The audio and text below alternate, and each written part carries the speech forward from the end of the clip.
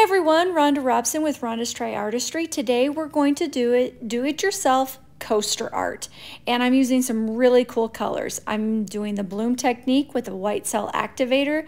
I am going to spin this out to stretch the paint out, and it looks awesome. Then from there, I'm going to cut these little teeny tiny pieces of paint off. I'm going to put liquid latex on the bottom to help get the resin off. And it looks amazing. Look at that. I love it. Now, I have these little like spiky things from resin and they're hard to get off, so I heated it up with my heat gun and they came off really well. So I'm really happy about that. And the liquid latex helped too. So you see how the edges are not so great. So then I decided to put some black paint. I put it on the edges, but then I did it all the way through. I put the cork on the bottom and there it is. Done. Amazing. I love this. Thanks for joining me. Bye.